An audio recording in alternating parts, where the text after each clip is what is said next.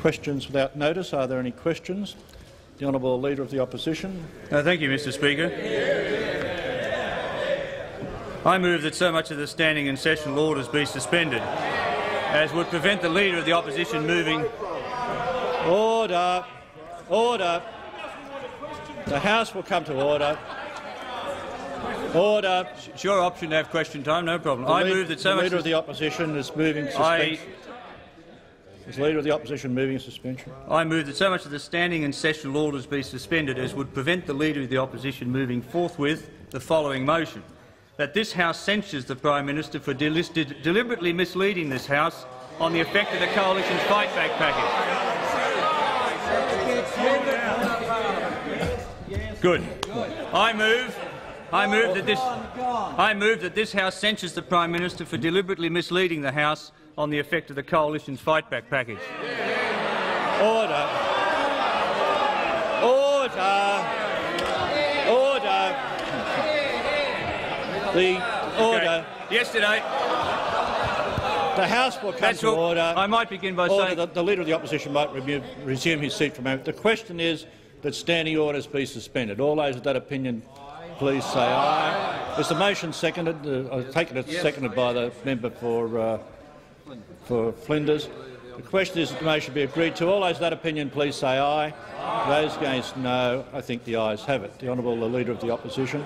You got it wrong. Thank you, Mr Speaker. Thank you, Mr Speaker. I might begin my— I just moved it. No, we hadn't suspended standing orders. Okay, I move.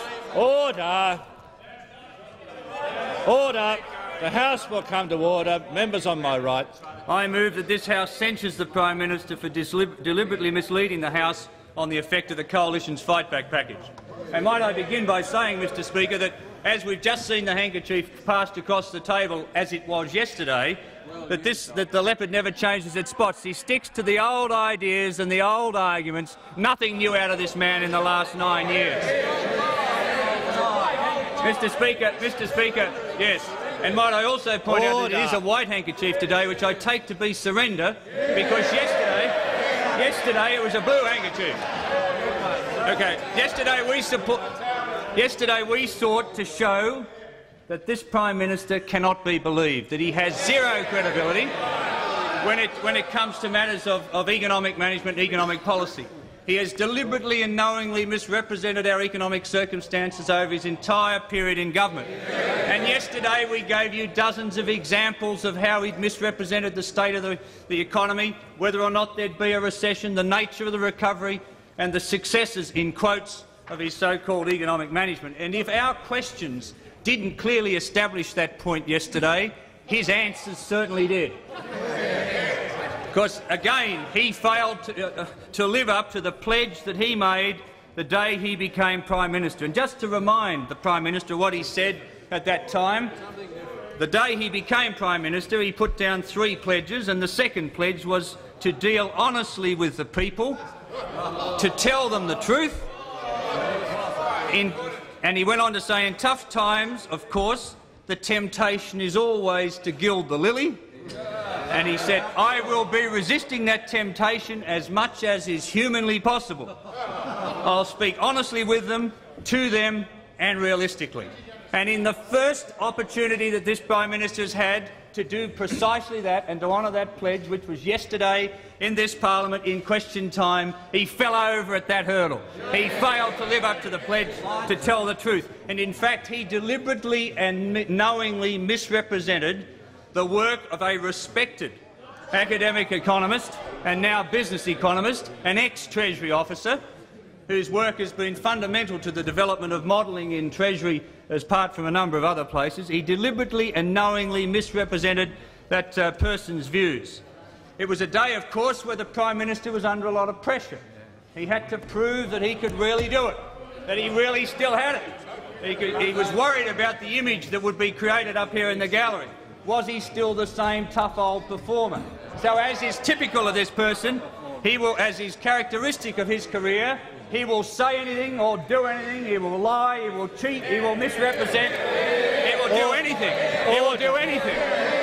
Say anything. He will deal with anybody. Order. He will deal with The anybody. Leader of the Opposition will withdraw the remark about lying. It's a censure motion. It's a censure motion. Censure motion. You can't. Even in a censure motion, one doesn't make that point. But might I use the word grossly misrepresent, deliberately misrepresent and knowingly misrepresent? He will deliberately misrepresent anything, do anything, say anything, deal with anybody to maintain and save his political skin. And that is characteristic by the way he treated the Murphy analysis yesterday. Now let's have a look. Let's have a look at what he actually said in those answers to the questions yesterday and how he deliberately and knowingly misrepresented the circumstances. And there are about 20-odd misrepresentations in the context of his answers yesterday, but let me just pick the three big ones. The first one, am I allowed to say a big lie? The biggest lie? Order. The Leader of the Opposition knows the rules about using that word and he won't use it. The boldest misrepresentation of all was the statement that our package will actually make the economy smaller. And I asked the Prime Minister, who believes that? Nobody in Treasury believes that. Murphy certainly doesn't believe that and certainly did not say that. And I asked him who says that our package will make the economy smaller. A total and deliberate misrepresentation of the facts. He also went on to say that Murphy was the economist who had simulated our package. He was the econometrician who had put our package together. A rather novel claim, given that Murphy joined Access Economics a few weeks before the Fight Back package was delivered, and he had only done a technical piece of analysis which is included as an appendix. He did not design the Fight Back package. And he didn't model. He did not model in the paper that was referred to. He did not model. He did not model the package as it was said. And the Prime Minister knows this. The Prime Minister knows he didn't model the package. He modelled just a part of the package, a small part of the package.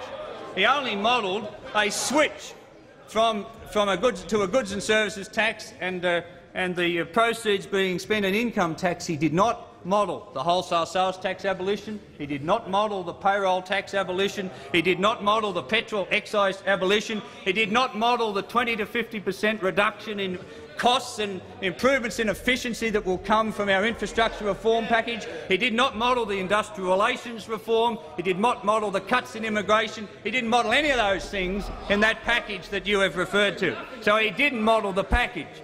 He did a technical academic exercise, as he has said. Thirdly, of course, the economists, I'm fascinated at some of the statements that the Treasurer made. For example, he must have known that Murphy's results did not show a 4% reduction in GDP, as he claimed. He must know that. Yes, but you can't read the table, can you?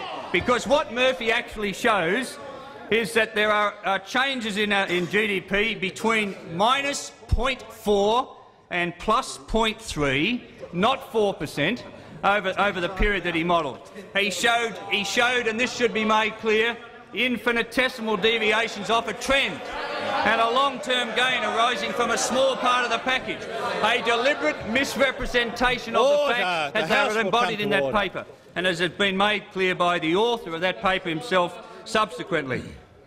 So the Prime Minister deliberately and knowingly misrepresented the circumstances here in the Parliament yesterday.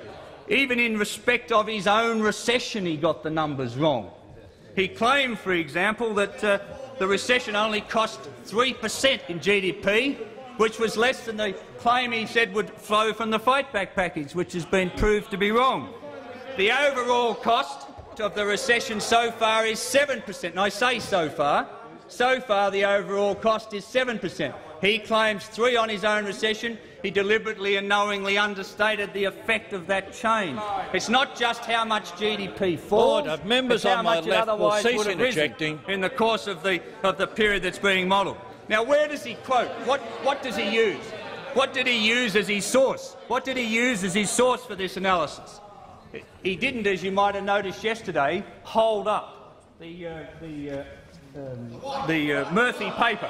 He didn't hold up the Murphy paper. he held up a couple of articles from a newspaper that were dated last Friday. Hartcher articles in particular from the Sydney Morning Herald. And doesn't that beg the question where Hartcher got the story from? Eh? Do you reckon Hartcher's got the capacity to have thought of this himself? It begs the question, doesn't it, as to whether the story was given to him. Whether the story was given to him the story was given to him so that they could base their attack on it this week. And he didn't. Order. The House will come to order. And the Prime Minister did not. The Prime Minister knew yesterday that he was misrepresenting that situation, because last Friday, after the publication of these articles, Murphy went on to a Sydney radio program, Alan Jones, and denied the accuracy of those claims. And yet they were there and claimed to be so. And doesn't this beg the question? Doesn't this beg the question whether this isn't going to be a pattern with this government? It begs the question whether this Prime Minister, whether there isn't a pattern to what he's doing. To leak a story, to push a story at the start of a week, to run that story through the parliament. Order. The member for Lowe and the member for Dawson will cease interjecting. As it begs the question. Order. I'm trying with great difficulty to hear the Leader of the Opposition, and I can't with his colleagues interjecting. Members on both sides will cease interjecting, and the Leader of the Opposition should be heard in silence. Thank you, Mr Speaker. Just as it begs the question as to whether Hartcher was fed that story as a basis for the political attack this week, it begs the question as to whether next week's Four Corners program is going to be used as the basis for the same sort of attack next week. And when we find that the author, one of the principal architects of that program, is a mate of the Prime Minister's press secretary, you start to wonder whether this isn't going to be a pattern. So it begs the question whether we aren't seeing a pattern, where they ignore the facts, where they ignore the truth, where they ignore what's said, and they just get on and manufacture circumstances in which they can run in the course of the following week. So I asked the Treasurer against that background that if he's going to draw on the resources of his staff that way, and presumably they were the ones who made these miscalculations that were referred to yesterday on his own impact, his own recession's impact on GDP, I asked him why he didn't look at the work of one of his other advisers, his principal economic adviser, John Edwards, who has actually assessed the Fight Back package and who has actually made some very important statements about the substance of the Fight Back package. For example, he said, "It is certainly the boldest and most detailed proposal to change the federal budget for a very long time." Secondly, he said, "I don't think it is worth arguing." I like this, do you? One of yours being quoted back at you. You don't like it. Secondly, he said, "I don't think it's worth arguing that a goods and services tax will cause inflation. As distinct from a one-time increase in the price level or recession, it might, but in reasonable circumstances it might not. It will not, I'm sorry." And at the worst, he talks about the issue of payroll tax. At the worst, the substitution of a goods and services tax for payroll tax will do no harm and may actually do a lot of good. Another comment on the package is that its strength is the fact that the plan proposes to eliminate payroll tax, which is a very good idea indeed, and that both the compensation package and the income tax cuts proposed appear to be reasonably fair. So on most aspects of the package, your own principal economic adviser has actually given us a clean bill of health and says it's worth doing. And on the particular element that he focused on in some of those quotes, payroll tax represents a very important challenge to you. You're bringing down a statement tonight that's designed to create jobs. You yourself said back in 1977 that the abolition of payroll tax at that time would create 200,000 jobs. Let's have a look at how many jobs you create tonight and whether you've got the courage of your convictions to actually deliver a substantial change in payroll tax that would bring about those sort of results. So we now know that the Prime Minister has deliberately and knowingly misrepresented the work of Dr Murphy, and Dr Murphy has responded by describing the Prime Minister's parliamentary performance as false, inaccurate, a significant misrepresentation, heavily distorted, and he got it wrong. So if you don't want to believe me, you can believe the author of the paper who actually has made those comments about you. Order! Now, of course, the central issue here, and the issue there are two central issues to this censure motion. One is, of course, to pose a direct and deliberate question to the Prime Minister. Did he deliberately misrepresent a respected academic's research to suit his own political ends? And if he did, is he man enough to say that he did? Is he man enough to say that he was wrong? Is he man enough to apologise to the academic economists concerned? And secondly, the broader issue about whether this Prime Minister can be believed in anything he says. Can this Prime Minister be believed in anything he says? That is a significant issue that should be an essential background to tonight's economic statement, because this statement is supposed to bring a fresh start for this country, as we've seen so many fresh starts before from this Prime Minister. Let's just go back and run over a few of the claims that this man has made in the past about his economic management. Back in '87, and we won't go all the way back, we'll just start a few years ago. Back in '87, he said, tonight, in the May statement, he said, I can report that Australia is winning.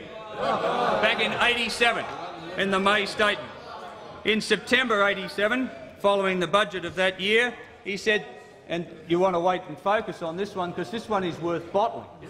This is the one where he said, this is the great coming of age of Australia.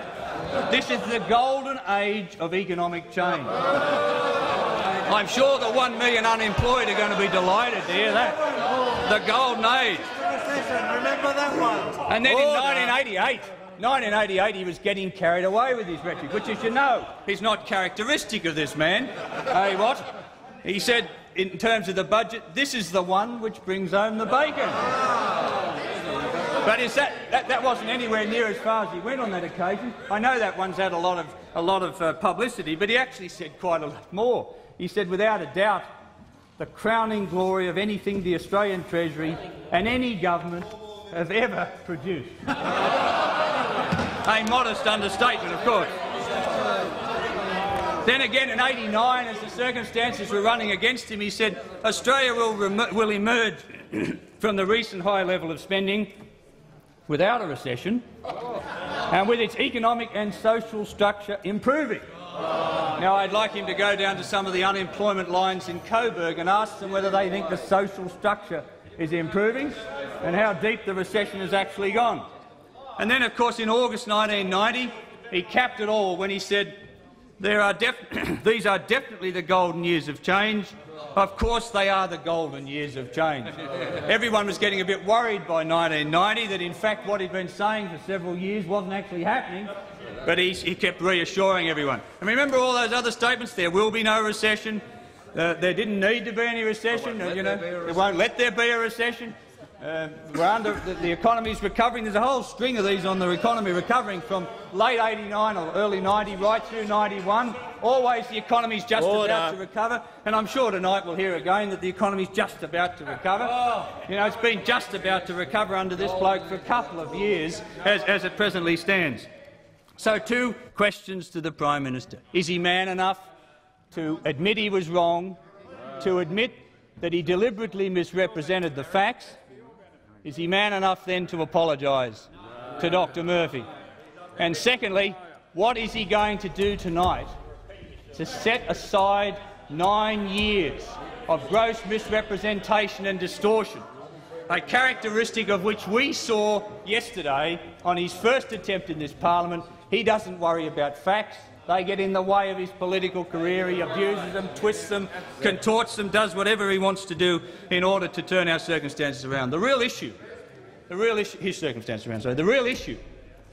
tonight is whether this man can face our problems and can deliver the economic package that this country needs. We will scrutinise this package from 2 points of view. One, in economic terms, we'll start off to see whether, in fact, this is an attempt to be more honest about our economic circumstances? Will he admit, as Access Economics have estimated and others are now confirming, that our budget deficit this year is blowing out? Access have said it could be as high as $9 billion, and when you exclude the asset sales, as high as $12 billion. And will he be prepared to admit that? Will he be prepared to go with genuine labour market reform? Will he be prepared to go with genuine infrastructure reform? We've talked about micro-reform. He's talked about micro-reform for years. He's actually claimed there was nothing more to reform, and the only people who actually talked about micro-reform were the galahs in the pet shop. Remember those statements? He'd done it all years ago. It'll be interesting to see whether he comes back tonight and admits he hasn't done it all and that there's quite a lot to be done in terms of infrastructure reform. And, of course, will he be prepared to face the issue of tax reform? Now, one of the interesting and I think most telling points against this man and his attack on us, our package and the GST, is that he was indeed the strongest advocate of this package back in 1985. And I'll just remind you what he said in 1985. He said this would result in a manifestly fairer tax system, would create the foundations for a more efficient system to promote stronger economic growth and higher living standards. This was this man in 1985 when he was advocating tax reform, when he was advocating a broad-based goods and services tax. Yet now, when it suits his attempt to save his political hide, he distorts and misrepresents and takes the opposite side of an issue that he apparently claimed that he believed in. He says he believed in 1985. Secondly, tonight we will assess his package as a kickback package. We will look for the extent of the kickbacks, the political deals that have been done with Joan Kerner, John Bannon, Wally Curran, the ACTU, and all those The Leader of the Opposition's time has expired. Is the motion seconded? The motion is seconded by the honourable member for Flinders. Does he wish to speak? The Honourable Prime Minister. Mr. Speaker. Order. Mr. Speaker, you see, the House will come to order. One always needs a little bit of luck in public life, always a little bit of luck. And the day after a dream run from the media, with the first little bit of pressure on his consumption tax, first little bit of pressure on the Houston GST, he cracks the member for Gippsland like an egg, and the gallery is two-thirds empty and not witnessing it. Now, that's what I mean. That is a time when most of the journos who have taken this drivel that's been dredged up to them over time, this sort of great fat document, and when they finally see a little bit of pressure, what do we see? A petulant, panic-stricken, brittle performance. Brittle performance. Well, if, Mr. Speaker, if the words liar, cheat, big liar, distorter, misrepresenter isn't petulant, what is? What is? What is? President, I mean, how robust? Order. Sit down. Coming to the words he's used. You insisted the Leader of the Opposition withdraw that phraseology. You should apply the same rule to the Prime Minister. Order. The Leader of the Opposition. The Leader of the Opposition said in his comments, which he was asked to withdraw, that the Prime Minister said was. And order. Order. I warned the honourable member for Dundas, and there are entirely different circumstances. The honourable Prime Minister. Mr. Speaker, he made these claims and then withdrew them, as you requested, but then made others. The fact is that with one criticism yesterday of the central tenet of the Fight Back GST package, which goes right to the heart of it, he couldn't tolerate the criticism. He couldn't tolerate the criticism. Has suspended the question time period to move a proposition which says that I should be censured for deliberately misrepresenting his package, and then in the most petulant, brittle and glass-jaw manner, hops into me for being a liar, a cheat and a misrepresenter and distorter. Then he says he blames the story written in the Sydney Morning Herald on my press secretary, who had nothing whatsoever to do with it, nothing whatsoever. He impugns Mr Harcher, and it wouldn't matter if he did. The fact is, the Sydney Morning Herald and now the ABC are part of the witch hunt. He's witch hunting on the ABC, and the Sydney Morning Herald for the ABC for next week's Four Corners. They're going to be shocking and terrible too, and maybe ask a question about the GST. 2.5 months of easy riding is not enough for him, but how dare the ABC actually ask about something that's going to put 15% on every person's food, clothing and services in the country? How dare the ABC? But the fact is, Mr. Speaker, this package was to bring Australia out of a recession, into a recovery, and to lift if the member for Mayo interjects again, GDP, I will name him. I warn the member for Mayo. You resume your seat. You have a point of order. Mr. Speaker, in the interests of, which I know you strongly believe in, equity, and certainly consistent with the standing orders, I think when a minister should interject and make comments across the table to me, if I respond, I accept that by interjecting, that may be contrary to the standing orders. The member for Mayo will resume his seat. The member for Mayo is a consistent and persistent interjector, and if he interjects again, I will name him. The Prime Minister. Mr. Speaker, the whole point of Fightback and the GST was to lift incomes, to take Australia from a recession to a recovery, to lift incomes and employment. And what Dr Murphy's work shows, and he was engaged to look at the shift from income tax to consumption. And Mr. Speaker, I have the output of Dr Murphy's work here. I actually have the printout. of Dr Murphy's work, and it says a shift from income tax to consumption tax.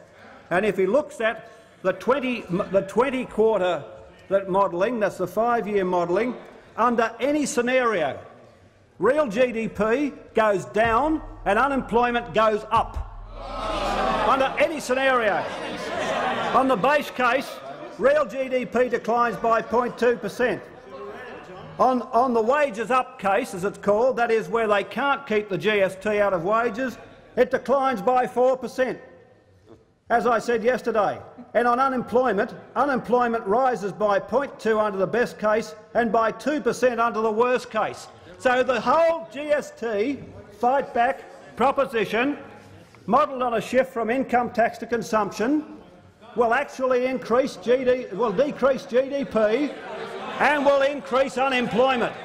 Now, Mr. Speaker, can you imagine? Mr. Speaker, can you imagine?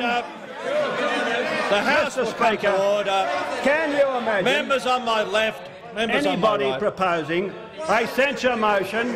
The Deputy Leader of the Opposition will cease interjecting. Anyone proposing a censure motion? No, you're not allowed to argue. Order. There's a Leader of the Order. Does the Leader of the Opposition have a point of order? The Prime Minister is referring to a table. I just want to make sure we've got the right table. Is that the right table? Order. It says deviations from baseline. The Leader of the Opposition will resume his seat. Shambles. Your package, Mr. Speaker, GST is an economic shambles. Order. The House will come GST is a sham and a shambles. That's what this shows, a sham and a shambles. Mr. Speaker, the modeller of the shift from income to consumption, says GDP goes down and unemployment comes up. There is the work, and if you want more than that, I'll quote Dr Murphy on PM, where he says the actual shift. What about unemployment on Alan Jones? What about unemployment, Mr Murphy? The actual shift in the tax mix from an increase in indirect taxes financed by a cut in income taxes, that actual part of the opposition's package wouldn't have much effect on unemployment one way or the other. The results I'm presenting show a very marginal increase over 5 years. A marginal increase in unemployment over 5 years. I mean, what's the point of the package? I mean, if unemployment actually goes up over 5 years, what is the point of the package? Now, I'm a simple person. I'll listen for the answer, but I've never heard an answer. So he says, so the fact is, under the GST switch, GDP and unemployment suffer. So says your econometric modeller. There's the printout of his work. Don't blackguard Harcher or the ABC or my press secretary. There's your work. It's not worth a bean. Not worth a bean. It's a fancy you after we doubled GDP in the 1980s from your miserable 1.8% a year to 4.2. After all that, took GDP from 171 to 405 billion, and you bring in a package which will attack the way of life of every Australian person and family, which will put 15% on everything they put in their mouth and on their back, every service they undertake, which will, and as Dr Murphy says, could inflation increase? He was asked. It could. It would certainly increase in the year of introduction of the GST. And yesterday at the seminar there was another major paper about why the surge in prices could not be locked out of wages, why the surge could not be locked out of wages, and why it would go into ongoing inflation. So not only do you reduce GDP and you increase unemployment, you actually massively increase inflation, and you would do nothing about it and could do nothing about it. And that's why in 1985, when we looked at a consumption tax, I said if we can't get the wage discounts, we won't vandalise the economy. And we couldn't, and we didn't. But you can't get the wage discounts, but you want to press ahead. You want to press ahead with a surge in inflation. You, on your own admission, will double the inflation rate. On the figures in your own fight-back package, you're going to double the inflation rate.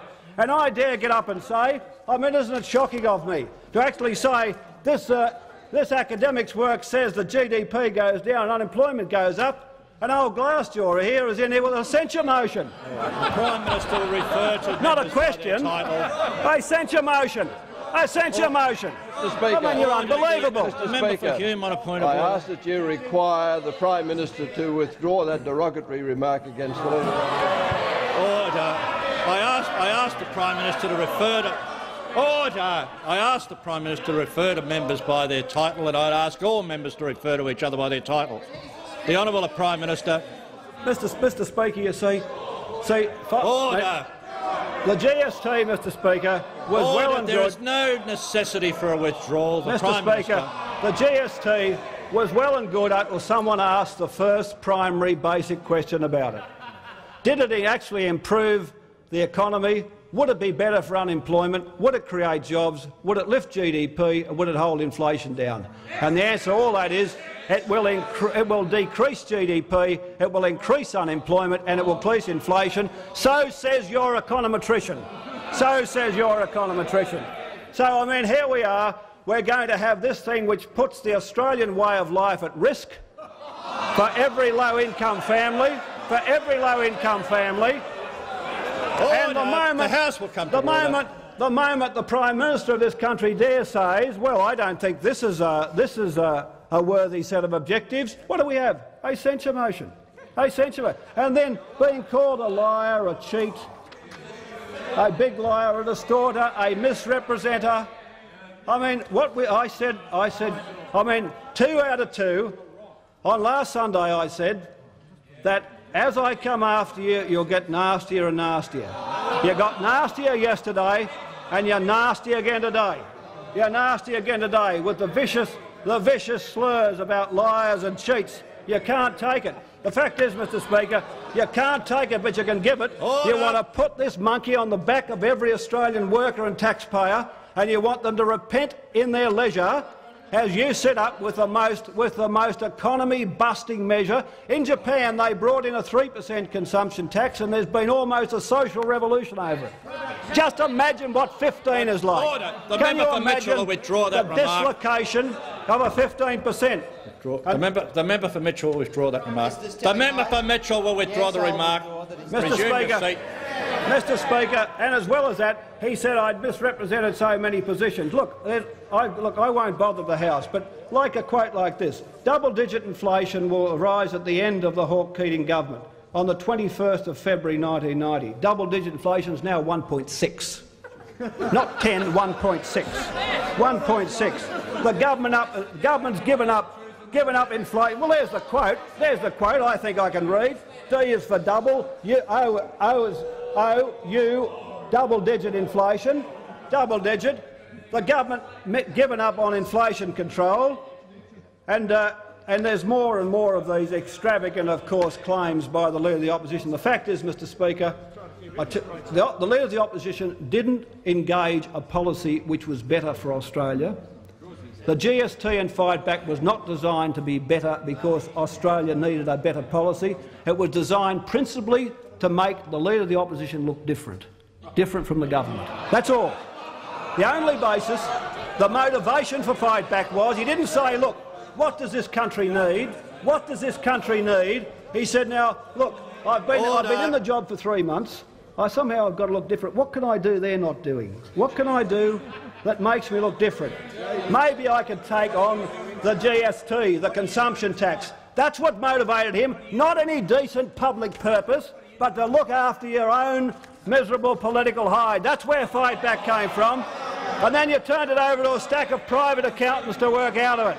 And then, Mr Speaker, on top of that, we actually get some focus by the academics, and what do the academics say in a conference? You won't lock the surge increase out of wages, you will vandalise the national inflation rate, and even from the person who has most regard from you, that is the person to whom you are his client, Dr Murphy, he says that under any scenario, the base case -2%, the wages up case -4%, on unemployment up 0.2%, and under the wages up case +2% rise in unemployment. So how could you ever have the gall to look anybody in the eye and suggest Fight Back as a panacea for Australia's problems of growth, employment, jobs, inflation and of recovery, of course, with all the rest thrown in, investment, the current account and the rest? Fight Back, Mr Speaker, is an economic sham. This computer printout, this model, proves it. And the Leader of the Opposition, in proposing a censure, just shows how sensitive, brittle and unprepared he is for the kind of political discussion that the Fight Back program necessarily brings. Order. The Honourable the Deputy Leader of the Opposition. Order. The House will come to order. The Deputy Leader of the Opposition. Thank you, Mr Speaker. Mr Speaker, you know, it's amazing. You're hopeless. It is amazing. This man still hasn't got the point. You know, after 4 days, the penny is still to drop on the world's greatest treasurer. Did you hear him? The package is going to contract the size of the economy. Murphy didn't say that, never said anything like it. And yet this mug, with all the Treasury advice, with all the economists from PM&C, he still doesn't have the point. I mean, maybe we got it wrong. We said that he deliberately misrepresented the situation. Well, I mean, after that performance, he still doesn't have the point. Now listen, Prime Minister. Here's the table. Here's the table. It's not a hard thing to do, but you go to the top left-hand corner, read the first line, and when you've done that, then you'll get the point. Read the second line. Deviations from the baseline. Now, Prime Minister, read the second line, mate. You've got to get the point. Murphy didn't say GDP was going to reduce under the Coalition's package. He was talking about deviations from a baseline. And the second point, which the Prime Minister still fails to grasp, and it's a very simple point, and that is that Murphy did not attempt to simulate the whole of Fight Back. I mean, all this debate, as the Prime Minister sees it, is about the totality of what we're doing. You know, unemployment's going up, inflation's going up, interest rates are going up, the economy's going to contract, all hell will break loose if you vote for the Coalition. Murphy didn't simulate the totality of the package. And in fact, when Murphy went on air this morning and issued his press release last night, he just in one stroke completely demolished this man, this great pretender, this arrogant, abrasive, insulting Prime Minister in one foul stroke.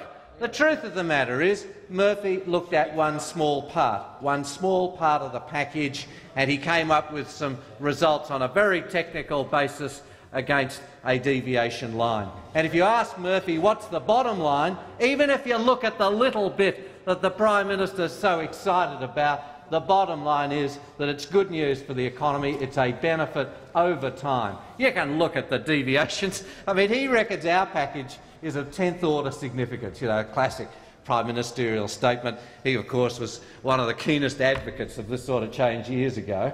He came up with a figure of 4%.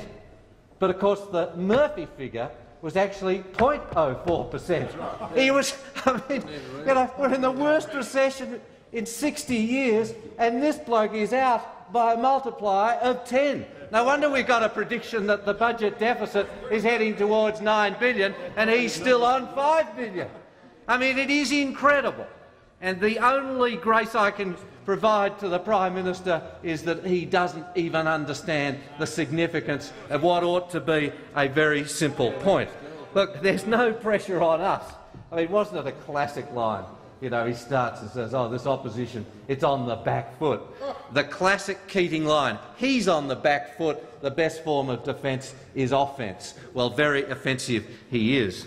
Mr. Speaker, we went through yesterday the Prime Minister's answer to this question that was put to him in respect of the Murphy modelling, and to analyse what he in fact was saying about the Murphy model in the closest possible way. And I will make these observations available to those who want to scrutinise them more carefully. But we came up with over 20 clear misrepresentations of the Coalition's package. From start to finish, in about 10 minutes, he failed to tell the Australian people the truth about the one set of economic policies that really do provide this country with an alternative vision and a chance that we might finally get out of the recession that this bloke deliberately engineered and has the gall to boast about. And he starts with the headlines show. He quotes academics crook on GST, I tell you what, by God they are. Well, even that's not true. That's not true. Murphy, in fact, reports that the great majority of support at the conference was for the indirect tax reform package, which essentially is what the GST is about. And that's no surprise, because if anybody sits down and looks at the issue objectively, they would come to the same conclusion. He then goes on to say Murphy, the econometrician who put together the model on which the GST was based and tested. Well, he's a very good bloke, Murphy, but as a matter of fact, he didn't actually receive from us a consultancy to base and to use his model and to base and test the GST on that. In fact, that work was done by Dr Neil Warren, who's Australia's expert on indirect taxes, which I'm sure Dr Murphy would be happy to acknowledge, although I'm sure that Dr Warren can look forward to a bucket and distortions next week following Four Corners. He went on to say, saying in a paper that GDP would be reduced for at least 5 years as a result of the consumption tax. Simply not true. Unemployment would be higher for at least 5 years, as I've demonstrated. Simply not true. We find that the econometrician most associated with it says that it will actually reduce GDP. Prime Minister, wrong again. He said the recession has cost us 3% of GDP. Wrong. On Murphy's calculations, nearly 7% of GDP. He said Dr Murphy says that GDP would be reduced by 4% as a result of the Houston consumption tax. Simply wrong. And of course, one of the bases upon which the Prime Minister builds his insubstantial case is to take the worst-case scenario that Murphy modelled for the sake of, in his words, logical completeness. An absolute distortion of what Murphy says, and I'm pleased that Dr Murphy has in fact crushed the Prime Minister on that point. He goes on to say, and I quote again from the Prime Minister's two answers in question time yesterday, in other words, a reduction greater than the impact of the recession on the GDP. Wrong again on two counts. One, because it was 7% on Murphy's calculations, not 3%, and of course his 4% was wrong in the first place. A double score, we ought to call that a double lie. This is the product of the Liberal Party. Well, thank you very much, but let's not forget the strength of the coalition and our National Party colleagues. Another lie. A package which actually makes the economy smaller. Simply not true. not the truth, another lie. Number 10, order, when you look at the opposition... The Deputy Leader of the Opposition will withdraw that remark. I withdraw number 9 and replace... Order. Order. I've got over 20. I'm happy to pull back a couple. The Deputy Leader of the Opposition will withdraw the remark that he made. I withdraw the remark. Number 10. When you look at the opposition's micro policy, you see that it is micro by name and micro by nature. Well, what a ripper that was. $60 billion. That's micro. Well, I suppose if you brought on a recession like this man has, anything would pale into insignificance. The econometrician that actually put the Fight Back model together and tested it, wrong, as I've said. There'll be a reduction in GDP as a result of the GST. He really couldn't help himself. Wrong again. Number 13. This is the plan for Australia, a plan to go backwards. For heaven's sakes, he's the one taking us backwards. We're the only ones with a plan to go forwards. Number 14. Australia has an inflation rate of 1.5%. Well, only half of them is truth. Only half of them is truth. That might be the headline rate. But of course Treasury would tell him, if he asked them, that Australia's underlying rate's close to 3%, and of course the expectations are that it will go higher. The second lowest by a decimal point in the world, probably right, but again only half right, simply because that refers to the headline figure. The nation has succeeded in breaking the back of the most pernicious economic disease in a quarter of a century. We have achieved low inflation. So the Prime Minister told Parliament yesterday. Well, that ain't right. That is simply not true. We have not broken the back of inflationary expectations in this country. You don't need to be an economist or the Prime Minister to know that. Just go out and talk to ordinary Australians about their expectations for inflation, or look at the bond market, or take some advice from some of his Treasury experts. We have a long way to go in this country if we are to break the back of inflation. And of course, to achieve that, we need some structural reforms, about which I'll say in a moment. But this government, on that important issue, has no commitment to the medium-term price stability goal of 0 to 2% that the opposition has properly put in the policy debate, and it just shows you these people claim to have a campaign against inflation, but they are not prepared to publicly target inflation and make the big changes that are necessary to achieve that rate. And he says, and now with a 1.5% inflation rate. Another quote, again, wrong again, as I've explained. When the author of the model which produces it, Dr Murphy, has issued this warning about it, referring to the package. Wrong again, not Murphy and not the package. Wrong twice. That ought to take me to number 20 already. The author of your economic model, wrong again. The opposition have no wage arrangement between themselves. Now, that wasn't a bad one, was it? He just slipped that one in. You know, we've got no wages policy. We've got a wages policy. He attacks it every second day. He's the one who doesn't have a wages policy. He's waiting for the unions to meet on Friday to tell him what his wages policy is. That was number 20. 21. If one is on the low end, of course, one gets much less than people on the higher end of the income scale. Well, this is their distribution argument. This is a favourite Labor Party argument. You know, you vote for the coalition, they'll change the system, and the poor people will be poorer and the rich will be richer. Well, of course, if you look at his last income tax cut, the rich are the ones who got richer and the poor didn't do so well. And secondly, and most importantly, if you look at our tax package, the entirety of Fight Back, one of the great things about it is that we provide the greatest need and the greatest support to those in the greatest need. And one of the people who has publicly acknowledged it, I mean, it is ironical, this little debate about the Prime Minister's misrepresentations, because he takes Murphy, who worked for Access, who worked for us, and it uses Murphy to attack us. And yet his own advisor, and he distorts and misrepresents Murphy, and yet his own chief principal economic advisor, you know, his top honcho in his office, has publicly acknowledged the progressiveness of our Fight Back program. In other words, this man comes in here knowing, with the advice of Treasury and his senior economist, knowing that our package does in fact look after those who are needy in our society, and he has the gall to say exactly the opposite. And I think he ought to be hauled before the court of public opinion and declared guilty for that constant misrepresentation. He says, of course they will claim it in wages. And I say that's a misrepresentation as well. And I've got quotes as long as your arm of him saying exactly the opposite back in 1985. And there is not one, to my knowledge, reputable economist in the country who would really do otherwise than accept a simple proposition, which is based on international experience, and secondly, subject to having a sensible package, which we do, then inflation is not a problem. A GST is not inherently inflationary, and that is well known amongst those who have studied this issue or have seen its application internationally. Then he goes on to say, number 23, we are about preserving low inflation. Well, I've dealt that with that one. It reminds me of we're bringing home the bacon. We hear it every year from this bloke. In 87, he said this is the golden age of economic change. In 88, he's bringing home the bacon. In 1990, he had a ripper. He said, I won't let there be a recession. And then when we got one, he said we had to have one in the first place. And then after that, he said, well, I knew we had to have one, but I didn't want to tell you that we had to have one. And tonight he'll say, don't worry, it's all going to be well. You vote for me, you support me, the recovery will be with us now. And that is simply not the truth. The truth is, for this country, that we have a lot to do by way of fundamental reforms to our economy.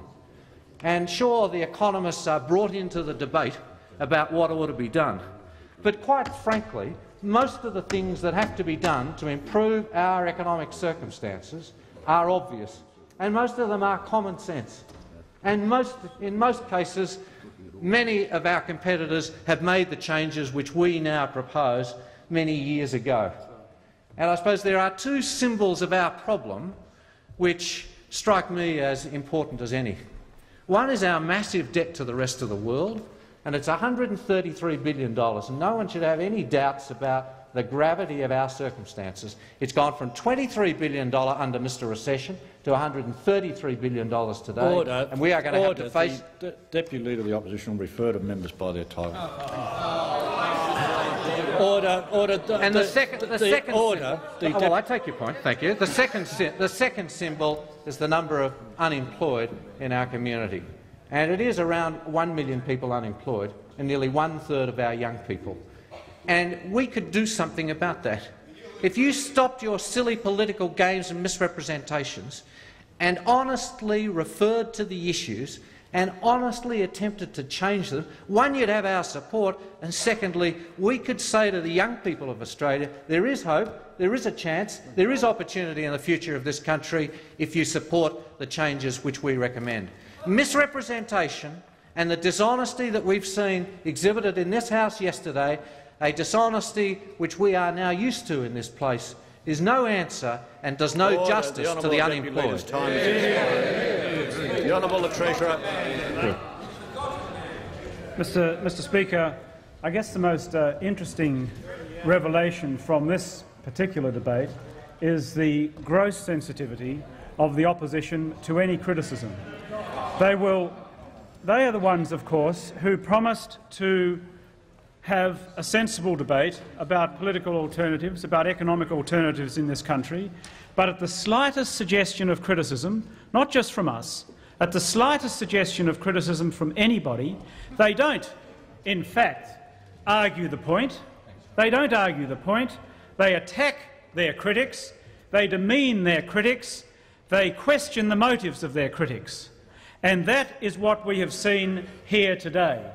What we have seen in the two speeches, I suppose two of the most paltry speeches which have ever been associated with a censure motion in this House, because a censure motion is a very serious device used by an opposition about very serious matters, and usually supported, accompanied by serious-minded speeches which actually go to the point of the political debate.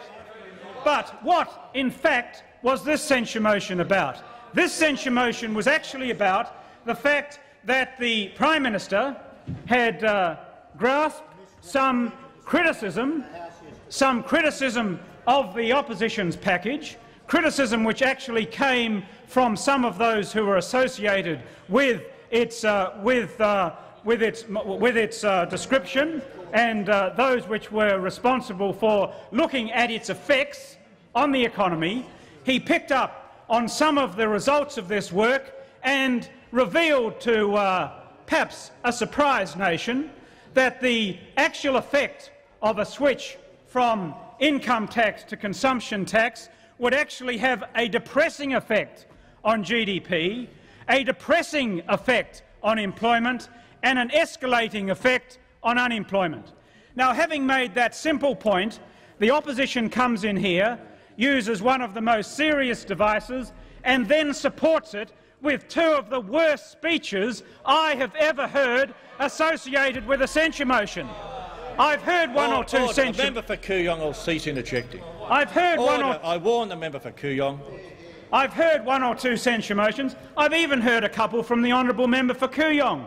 But at least the honourable member for Kooyong had the decency to actually put a bit of substance into these speeches, and I might say put a bit of flair. I might say they were mainly composed of flair and only slightly composed of substance, but nevertheless he made an effort. He understood what a censure motion was. He understood that there was a tradition to be followed, and of course he knew something about it. But of course this political apprentice who now leads the coalition, the one who the other day lamented on the Laws Show, he said, "I think there is far too much politics in the political system." He said there's far too much politics in the political system, and what he wanted was a bit more leadership, whatever that might represent. But what he displayed here today was the antithesis of leadership, because if you want to be a leader, if you want to set yourself up as the author of an alternative package, you've got to be prepared to support it, you've got to be prepared to argue the point, and more particularly, you've got to be prepared to take a bit of criticism. But what have we seen as he has been parading himself around the country for the last few months? Every time someone offers any criticism of him, whenever anyone offers some support of us, they are abused for being either ignorant, for being self-serving, for being short-sighted. In other words, if anyone doesn't automatically and immediately accept the brilliance of his particular proposal, then, of course, they are not worthy of participation in any political debate. He has become a total monomaniac. He is totally obsessed with his own particular proposal and will have no truck with any criticism whatsoever. I just say to the Leader of the Opposition, I just say this, it is just conceivable that some of the criticisms are valid. It is just conceivable that some of the support for the government's proposals have some validity. It is just conceivable that what he is saying is wrong. Wrong. I wonder if he can ever contemplate a circumstance where he could be considered to be wrong. Then, of course, after his speech, we had Humpty Dumpty from Flinders, who came in here to offer... Order. The Treasurer will refer to the member by his title. The honourable member for Flinders, whose sole contribution to this debate was to go through the Prime Minister's speech line by line. That was his sole contribution to this debate. No originality, just one of his staff had gone through the Prime Minister's speech and had sort of annotated it. So we got an annotated version of the Prime Minister's answer to a question yesterday. That is an example of his originality. But in the process of his annotation of what I thought was a pretty good answer from the Prime Minister, of course we got a string of just the kind of misrepresentations that he himself and the Leader of the Opposition were complaining about. For instance, he says, whenever he looks around the world to see what has happened in the wake of the introduction of a consumption tax of the kind that they have been proposing, there hasn't been any inflation. Well, I can tell you, in those circumstances where there hasn't been any increase in inflation, it's because any inflationary pressures have been squeezed out of the economy by paralysingly high rates of interest. And that, of course, is what the opposition is really on about, and that is the point which they won't come clean about, that the one device that they have to achieve any purpose which they pretend they can achieve is a result of using high rates of interest in order to crush any tendency towards wage increases. And of course, what happens when you have paralysingly high rates of interest is that you so depress the economy. The member for Pearce will cease interjecting. Is that you so depress the economy that you have higher rates of unemployment. And of course that is the point, the obvious point, which the opposition will simply not confront. Now, the Deputy Leader of the Opposition went on to quote Dr Murphy, and I don't want to get into any particular argument with Dr Murphy, but he did say on the wireless that it was wrong for the Prime Minister to say that there had been a reduction in GDP of 3%. He said it should have been 7%. He said what you've got to measure is not just the decline in GDP, as the Prime Minister referred to it, but also you've got to measure that from what GDP might have been had it not been for the recession. That is, had there been normal growth as opposed to the recession, what would the difference have been? And Dr Murphy said, well, the difference between the one and the other is 7%. Well, if he's entitled to make that kind of observation, we're entitled to make another observation.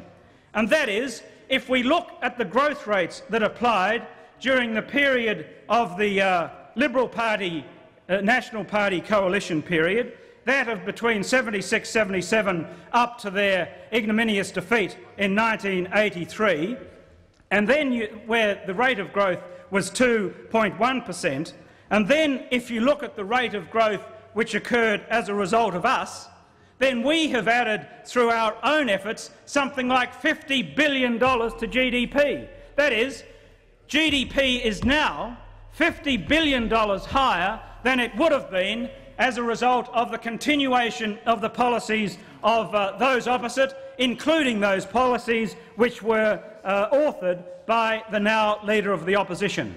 So let's not, oh, well, if I'm drawing a long bow, how long is the bow that Dr Murphy is drawing in making his particular comparison? So, but of course the Deputy Leader of the Opposition probably wouldn't even have understood the point that was being made when he referred to his annotated version. But perhaps more interesting in terms of the opposition's attitude is its attitude to how we might now, not in 3 or 4 years' time, but their attitude now to how we might deal with Australia's current economic circumstances. Let's recall that over the last year or so there have been 11 reductions in interest rates. And who is it who has opposed every single one of those reductions? No prizes for guessing, the Leader of the Opposition. The Leader of the Opposition has opposed every reduction in interest rates that has occurred over the last year or so. And now what is he saying? Now what is he saying when the proposition arises that maybe the government has the room to, in fact, apply a bit of fiscal stimulus to the economy? Not fiscal stimulus which is going to be applied in a cavalier or capricious way, but a stimulus which is going to be applied in a sensible way, in a way which will in fact underpin sustainable growth, not simply exploit an opportunity capriciously. He says, oh, of course you can't do that unless you fund it. He's got this notion of a funded stimulus. A funded stimulus. Oh, you can spend a bit of money on job creation or on something else or on infrastructure so long as you save it somewhere else. Well, this is a very quaint observation about the way in which the budget operates. Of course, there are some circumstances in which you could switch some form of expenditure from one side, from one activity to another, but the opportunities for that are very limited and certainly not immediate.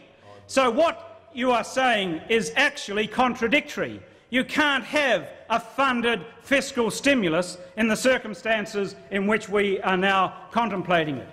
And when, of course, we get support from this notion, support from the Macquarie Bank, support from the ANZ, support from BT, support from various business figures around the country, he says, oh, they're just self-serving. They're just interested in getting some handout from the government. They're just interested in looking after themselves. No suggestion that these people might have the national interest at heart. No suggestion that these people might actually be interested in the government doing something about providing jobs for the 800,000 or 900,000 people who currently don't have them and want them? No, of course not. Of course, anyone who suggests anything other than the Leader of the Opposition has to be either ignorant or self-serving or have some other base motive. What you've got to look for in terms of what the Opposition Leader is really on about is what his view of the next 10 years is really about. And he made, I think, a very rambling speech, a speech which I wouldn't imagine that anyone delivering it would be very proud of, but nevertheless a speech he made in Perth in January of this year. And he said that in this speech, and I just quote a couple of lines from it. He said, "There are a lot of pressures, there are a lot of uncertainties." He's talking about the world.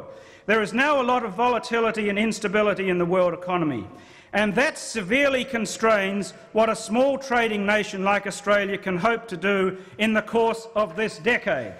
And to find out what he really means by that, he goes on a little later and he says, "We have been there for a much longer period of recessed activity in Australia." No, sorry. "We have been there for a couple of years now, and the world economy is growing only slowly. So it will mean a much longer period of recessed activity in Australia, much more economic hardship and much more adjustments to be made." In other words, what the Opposition Leader is actually promising for Australia is a decade of austerity, a decade of hardship, a decade of high unemployment, a decade of nearly no growth. So that is what the Leader of the Opposition is really about. He has been going round Australia like some half-hearted sad sack, talking down Australia, talking down our economic prospects simply because he doesn't want them to improve. It doesn't suit him. It doesn't suit him for our economic prospects to improve. It's about time he started to discover some of the inherent strengths of Australia, some of the inherent strengths of the Australian people, some of the great successes that we have already had, despite our current difficulties, some of the great advances Australia has made in the world and even in the region. And it's about time he started showing a bit of respect for the efforts that Australian working men and women have put in, a bit of respect for the efforts that Australian management have put in over the last few years in order to make this a more robust economy, an economy which can now contemplate the prospect of more vigorous growth and, more importantly, sustainable growth and better standards of living for the Australian people. Order. The question is that the motion be agreed to. The Honourable Leader of the National Party. Speaker, the Treasurer has laboured under the fact that he indeed was, unbeknownst to most Australians, kicked out of the Keating Kitchen Cabinet in the month of January. He's had little to do with the formation of the economic statement. He's in the outer ring, and we'll watch with interest the contents of that statement tonight. And I want to pick up two particular things the Treasurer has said. He likes to hark back, as does the Prime Minister, to the performance of the Fraser coalition government. Order. And the fact that that period of 82-83 was dominated by a recession. Now, I concede 82-83 was a major recession, but it's about time the government realised that during that period there was an all-time record drought in many parts of Australia, a drought far exceeding the current drought, bad as it is in many parts of Australia. And it's high time that if you are going to make those comparisons, you allow for the truth of the matter that the drought of 1982 was devastating for Australian rural production, Australian export income, and impacted on the recession when the member for Bennelong was the Treasurer of this country, and to argue otherwise is a total falsehood. But in terms of that situation, I have to highlight to the House, in many parts of Australia, right this day, the current drought continues, and the government ought to be more aware of that as it prepares its policies and its economic statement tonight. The second aspect of the Treasurer's comments related to a certain sensitivity. Well, I say the reality of this matter is that never has a Prime Minister been caught out so badly as this Prime Minister Keating was yesterday with his misquoting of the Murphy paper. We exposed it. We have dealt it a body blow to the Prime Minister, and he has done little in the defence of that today. Truth of the matter is the Prime Minister made the mistake of partially quoting from a clipping without reading the underlying paper, which was available to him, and which, even when he did try to read the underlying paper today, he still got it wrong, as the Leader of the Opposition and as the Deputy Leader of the Opposition so conclusively showed. But let me point out further, Mr Deputy Speaker, that indeed, in terms of the Murphy paper, perhaps the ultimate umpire, quite properly, should be Mr Murphy himself. He knows what he wrote in the paper. He knows what he meant in the paper. And so what did Mr Murphy say last night by way of careful, formal statement? And I'll read to the House. And I quote, "As an independent economic consultancy, Access Economics shies away from direct involvement in political debate.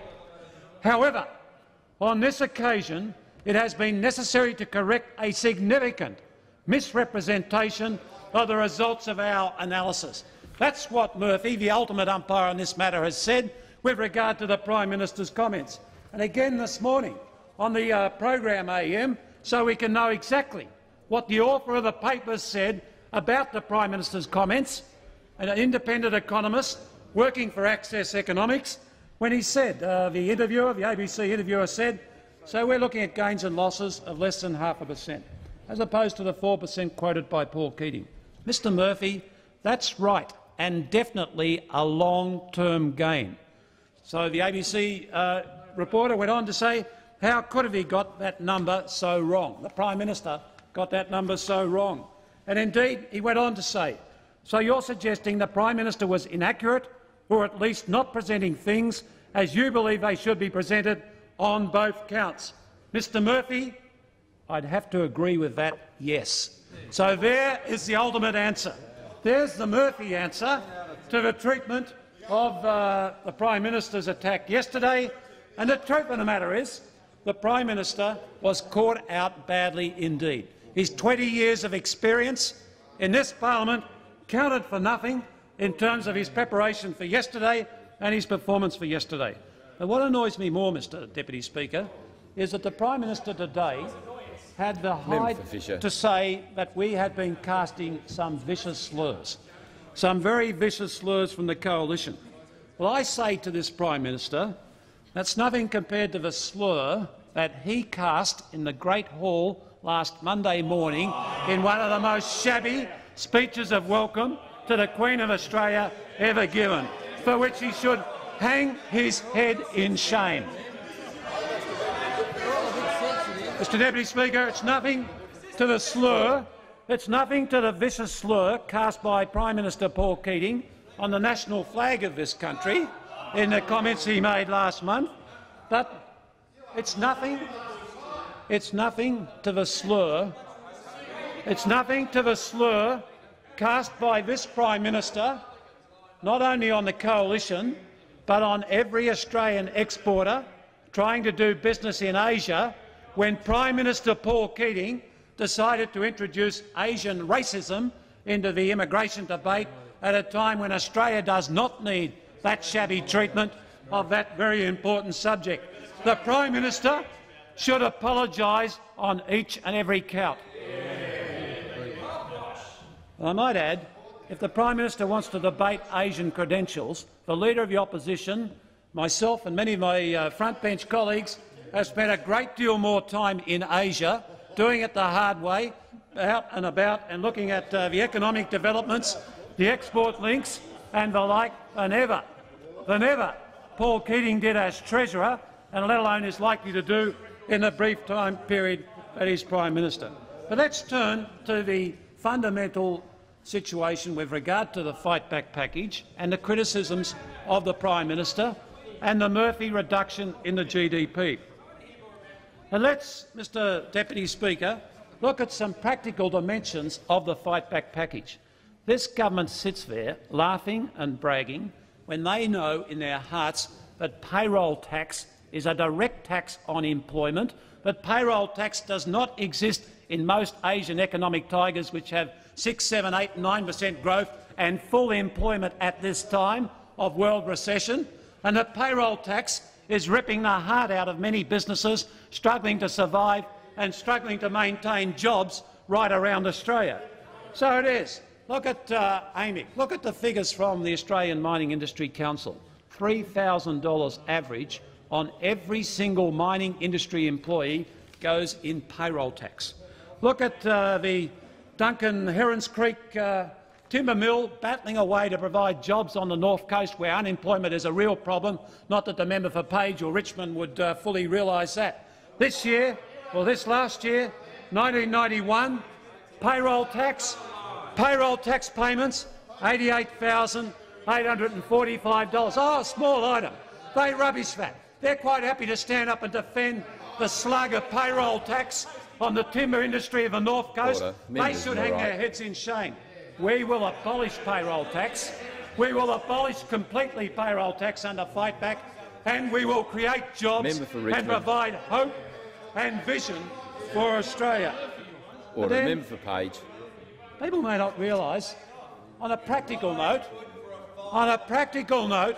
that payroll tax even gets down to affecting, as the member for Dawson points out, vegetable farmers. $60,000 for a Bowen tomato grower. He has to meet in payroll tax before he can employ anybody else. A time when we're trying to create jobs, you have this huge slug of payroll tax.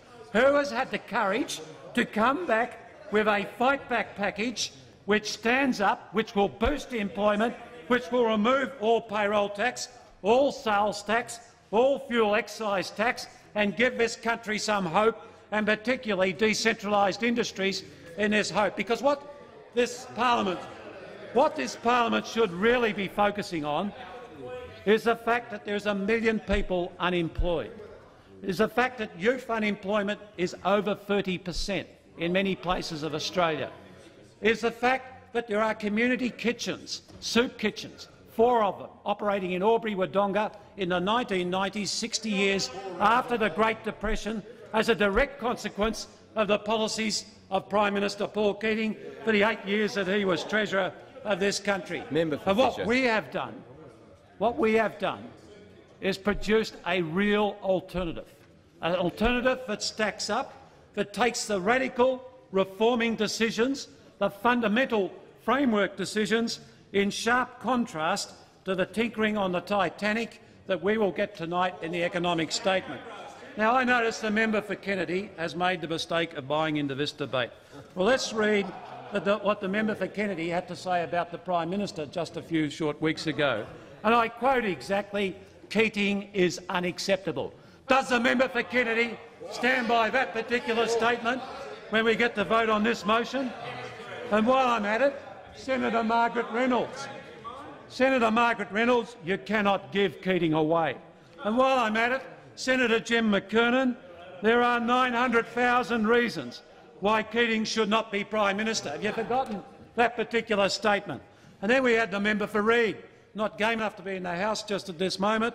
The Labor Party is headed for a monumental, catastrophic defeat of Unsworth proportions under Keating. But let's end by the quote of John Scott, the member for Hindmarsh, which I think this is the first opportunity we've had to put this quote in Hansard. It's part of the Australian political history. It will be enshrined in Australian political history. You'll recall that the member for Hindmarsh came racing out of that caucus meeting and said, and I quote, "We've just elected the drover's dog, Keating, who will lead us to inglorious defeat at the next election." Well, amen to that, and he's exactly right. And it's only eclipsed by John Garlow, a member for Leichhardt, I should hasten to add, Mr Deputy Speaker, who said Keating should stay away from Cairns as he is very unpopular. So let's have some of the truth. Of course, those quotes all manifest why the Prime Minister should be censured this day. On the fundamentals, as moved by the Leader of the Opposition, the Prime Minister came into this House yesterday and misquoted Murphy and did it in a deliberate, provocative way because he only knows one course. He doesn't know fundamental decision-making, fundamental policy reform, or getting it right, or getting out of the cocoon of Canberra and the boardrooms of the capital cities and the big union meetings and listening to what people have to say. He only knows the battle of the one-liner. He only knows the rhetoric, the battle utilising rhetoric to come into the House and not address the fundamentals of this debate. Well, we have caught him out. We have exposed his total misrepresentation of the Murphy paper, and he will answer for it today and tomorrow and every day from now until the next federal elections. But let me say one other thing with regard to the misquotes used by the Prime Minister. Yesterday, the Prime Minister mounted the lie that it's going to be 15% cost on this and 15% cost on food, clothing, soap and a range of other items. You are wrong. You are totally wrong. You are perpetrating a lie and you know it, and it's about time you corrected your rhetoric on this particular matter. The Leader of the National Party should withdraw. I will draw the statement lie and put you are perpetrating a total mistruth which Order. The Honourable Minister will assist the debate. Which ignores the freight savings, the huge freight savings, quite apart from every other factor, the abolition of sales tax, the abolition of payroll tax, the abolition of fuel excise tax, the abolition of the 1% training levy, the abolition of the coal export duty, which you thought was so good, you've even copied that particular and stolen that particular plank from the Fight Back package. But we hear on the grapevine that rail is going to get a run tonight, and in many ways perhaps that's overdue if it's properly funded. But I want to just point out what you're not going to do tonight on rail. You're going to abolish the diesel fuel excise, which costs Australian National $22 million a year, which costs State Rail New South Wales $48 million a year, which costs Queensland Rail $24 million a year, which costs V-Line $18 million a year, and as accurately pointed out by David Hawker, the member for Wannon, on top of that, the payroll tax paid by our rail system, you have $130 million of diesel fuel excise, $128 million of payroll tax paid by our rail systems, so they start each financial year $260 million behind the 8 ball, whatever you do and decide to do in respect of rail tonight. So let's see that in its proper context. But, Mr Deputy Speaker, I say to the House that the Prime Minister has failed in his first real test on the floor of this House.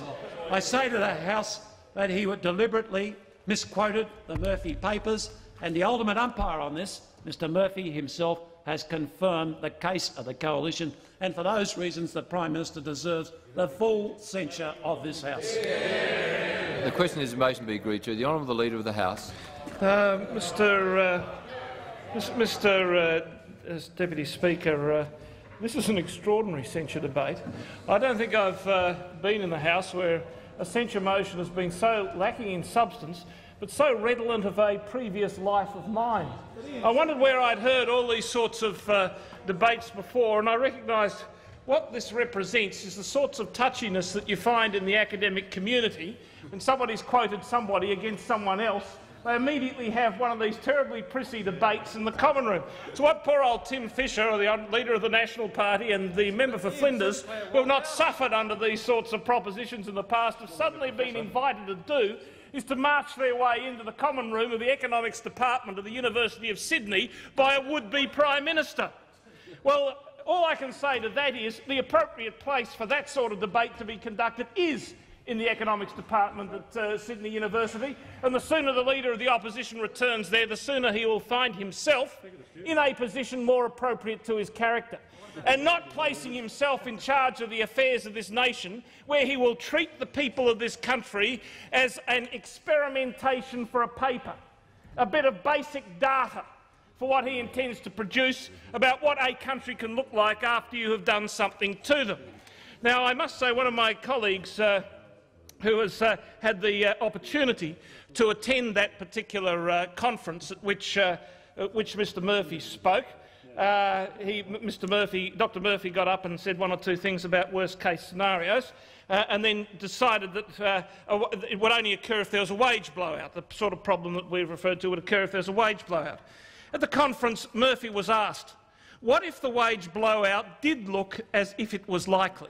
Well, that's the most likely, in fact, outcome of the implementation of this set of propositions. What if it was likely? And the answer was, he said, in that case, you probably shouldn't pursue the tax mix shift.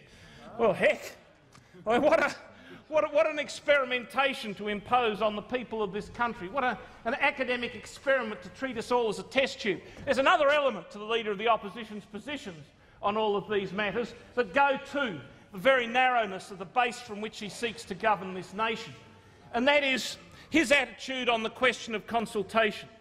He has been narked not so much by the fact that the government talks to business. I know the Prime Minister yesterday made points about that. The government talks to business, the fact that the Leader of the Opposition had taken umbrage about the fact that government talks to business, but about the fact that the government talks to anyone at all.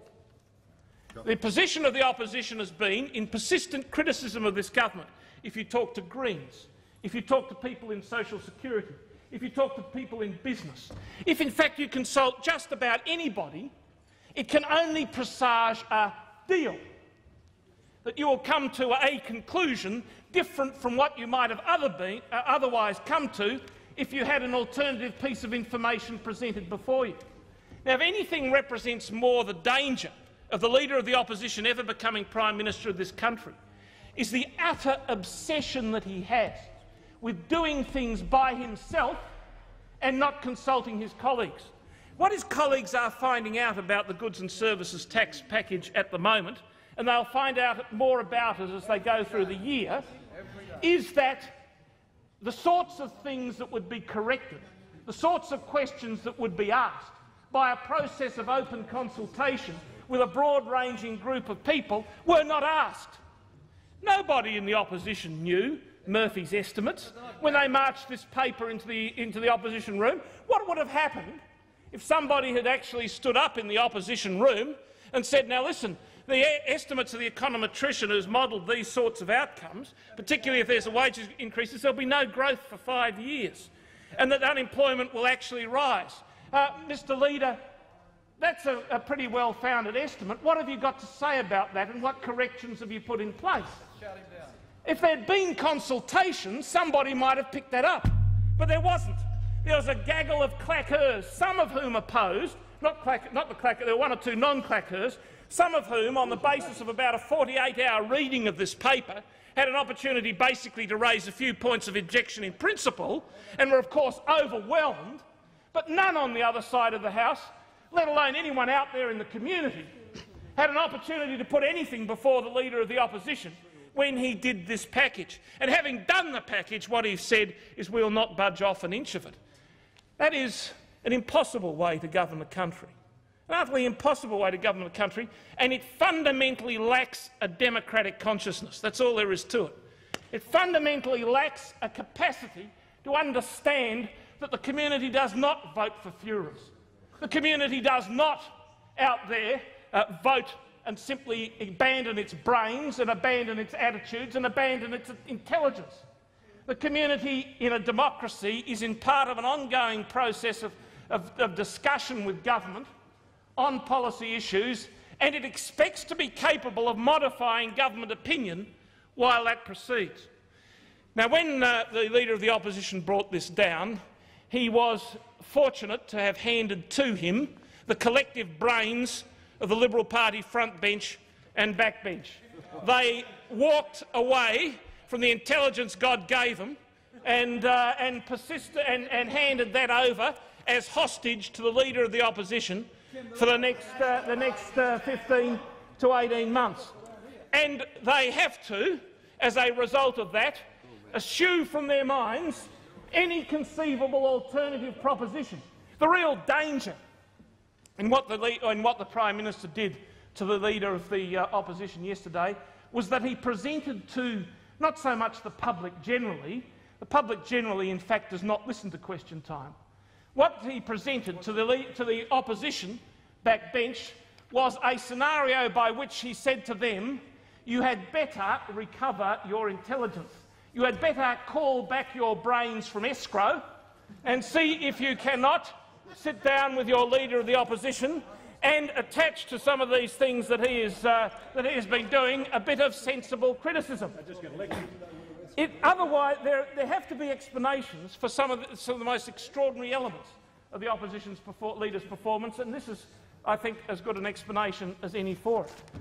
because I can't believe, even though we taunt him on this side of the House that he has a glass jaw, I cannot believe that the jaw is that brittle that one going over in a question time causes him to want to eliminate another question time, not confront that question time, but to, for the purpose of his backbench, try to prove some academic point on the Prime Minister. I cannot believe that he is that brittle, because if he is that brittle, then the personality that we may well have imposed on us if he's unfortunately successful in winning the election is a very, very dangerous personality indeed. Fortunately, we'll have about 15 months for the public to find out what we have managed to find out in this place in very short order indeed.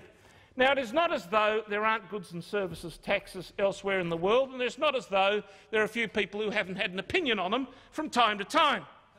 One of the opinions on goods and services tax was handed to me by the government's Minister for Small Business, and it's a study by the Canadian Federation of Independent Business, produced last year. The response to the survey from CFIB members was nothing short of astounding. This is going through the executive summary. Fully 25,362 responses to the survey were received, the strongest response the CFIB has ever received to a national survey. And this is what business said. People are supposed to be benefiting, from the payroll tax deduction. The findings of the survey indicate that 70.6% of respondents found that the GST had a negative impact on their business, with 8% believing that the impact to be positive, while 14.4% found no impact. Results clearly illustrate the regressive effect of taxes like GST, as smallest firms had most problems with the tax. As to why the GST impact has been so negative, cost increases as a result of the tax was the #1 reason, followed closely by a decline in sales attributed to the GST. Now, the simple fact of the matter is this. The opposition leader or leader of the National Party can stand up in this place and talk about what may or may not happen to payroll tax, which is not imposed on the majority of businesses in this country. Hardly anyone pays it. Well, he may or may not say that, but what he cannot conceal is this, that the fundamental premise of the opposition's position is that there will be a goods and services tax virtually on everything at 15%, paid for effectively by the ordinary taxpayer, or paid effectively by the ordinary taxpayer, and administered by the small business and businesses of this country, administered by the business of this country. In return, there will be massive tax cuts for upper income earners and a removal of payroll tax on big business. That is what will be exchanged. For all the people sitting up there in the gallery, you will have the ineffable privilege of paying a 15% tax on everything you buy, in order to remove payroll tax not from small business but from big business, and you'll impose and to ensure that what is imposed on business, what is imposed on small business then is an utter administrative nightmare. Now, when you see propositions like that, you begin to see why Dr. Murphy might come out with the propositions that he has. In the past, when people have debated goods and services tax, nobody has actually seriously got up and debated goods and services tax as the way to productivity. Goods and services tax, VATs, were introduced basically in Europe because governments found them more easy to raise than increasing income taxes, and when they're supporting a very much larger state than we support here, or B, because they have to supply subsidies for the farming population of the European Economic Community. Well, that's why they introduce them. That's what VATs go to. Nobody has actually introduced a VAT in Europe because somebody's come along and said, I've got a really beaut idea to improve productivity and equity in this community. Let's have a goods and services tax. They've put it on them because they've never taken fiscal discipline upon themselves, or they have to pay for the rorts of the European agricultural system. But even then, they have a bit of decency in them. Because when I recently entertained a British Labor Party colleague who came out here, and his surprise was to discover that the VAT being imposed, or the goods and services tax sought to be imposed by the opposition, was actually being imposed on food, on babies' clothes, on vegetables, on school uniforms, on all these sorts of things, all of which are exempt in the United Kingdom. You don't actually pay goods and services tax on that. And indeed, when Maggie Thatcher was invited to extend the goods and services tax to incorporate those things, Maggie Thatcher was invited to extend the goods and services tax. She said, oh no, I mean these are the necessities of life of people. I don't do that sort of thing. So that's the position that she found herself in when she came to doing that. Now, the opposition leader has also had something to say about what we intend to do tonight, and what he has had to say about it is that basically he alone, amongst just about every conceivable economic commentator, bar one or two, has said that there is no room for any fiscal stimulus. He has said that if you're going to do some spending, you've got to pay for it. Well, fine, Dr Hewson, on your own criteria, there are one or two other things that Dr Murphy did not mention about your goods and services tax, but about which we need to know a few answers.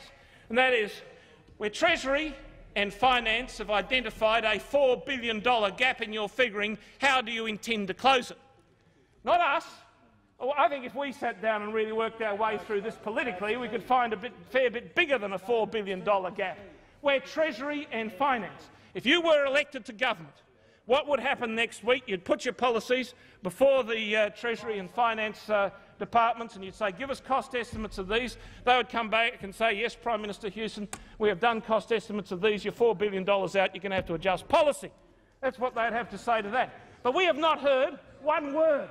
As far as the opposition is concerned, we have not heard one word from them on the subject of how they'd make up that $4 billion shortfall, or whether they'd just simply cop it. Because if they're just going to simply cop it, what a pounding, thundering bunch of amount of hypocrisy it is that they have imposed on us in the sort of nonsensical censure motion that they've put up here today.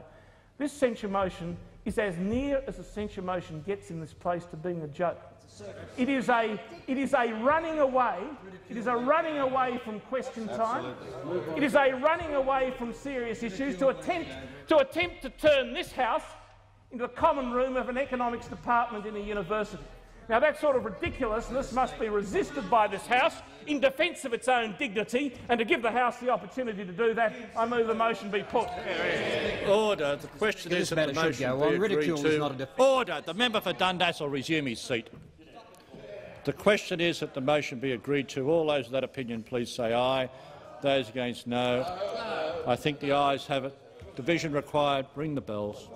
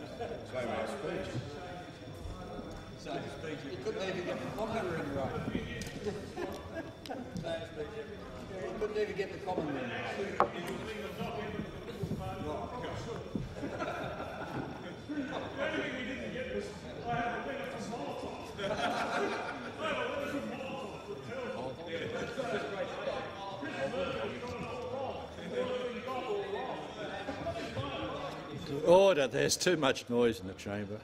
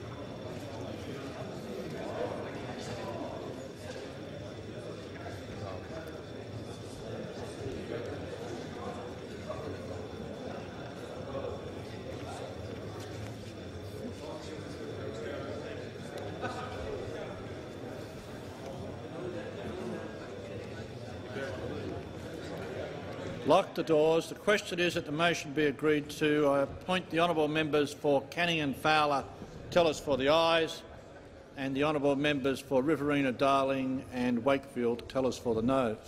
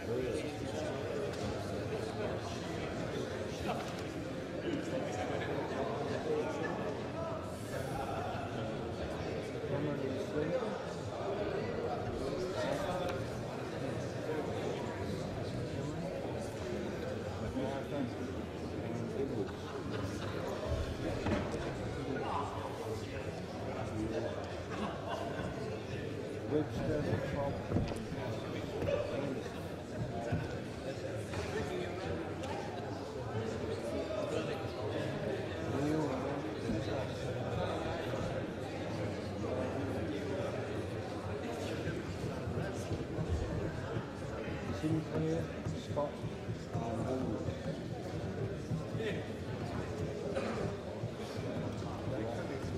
Newton, Albertson, and Moore.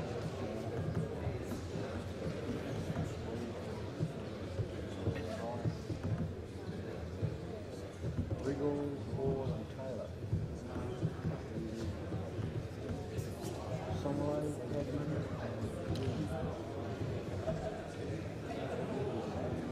Lawrenson, Downer and Jarl.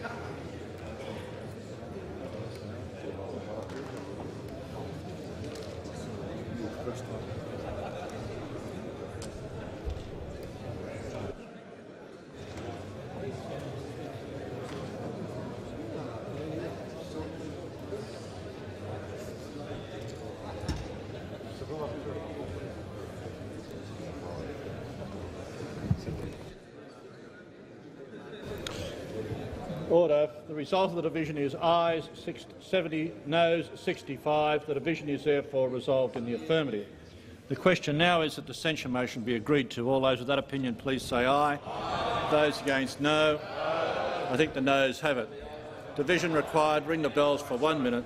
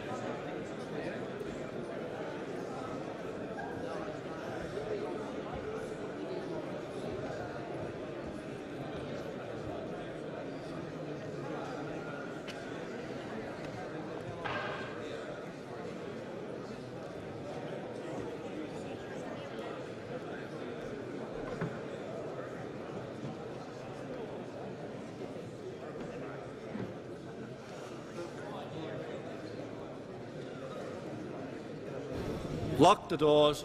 The question is that the censure motion be agreed to. The ayes will move to the right of the chair, the noes to the left. I appoint the honourable members for Riverina, Darling and Wakefield tellers for the ayes, the honourable members for Canning and Fowler tellers for the noes.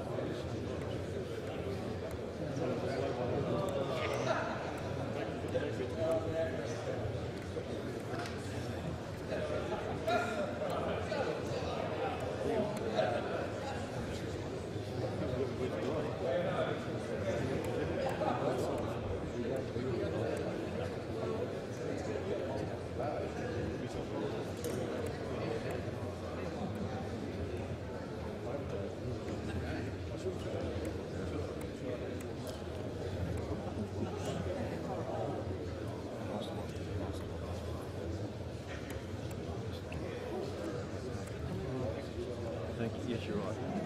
No problem. We always get trapped on it.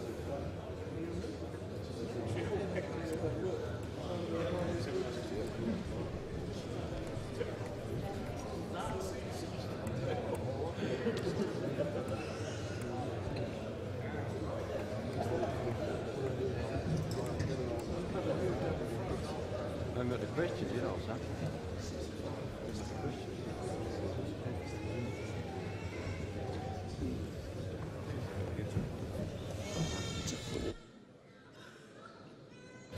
Order. The result of the division is ayes 64, noes 71. The division is therefore resolved in the negative.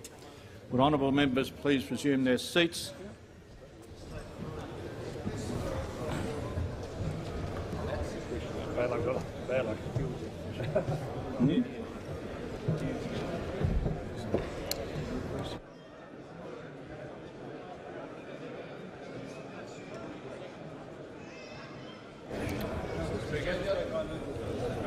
Order.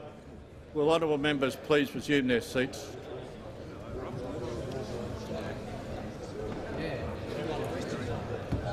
Order. Will honourable members resume their seats? Or are there any further questions? The Honourable Prime Minister. On the notice paper, please. The order. Order.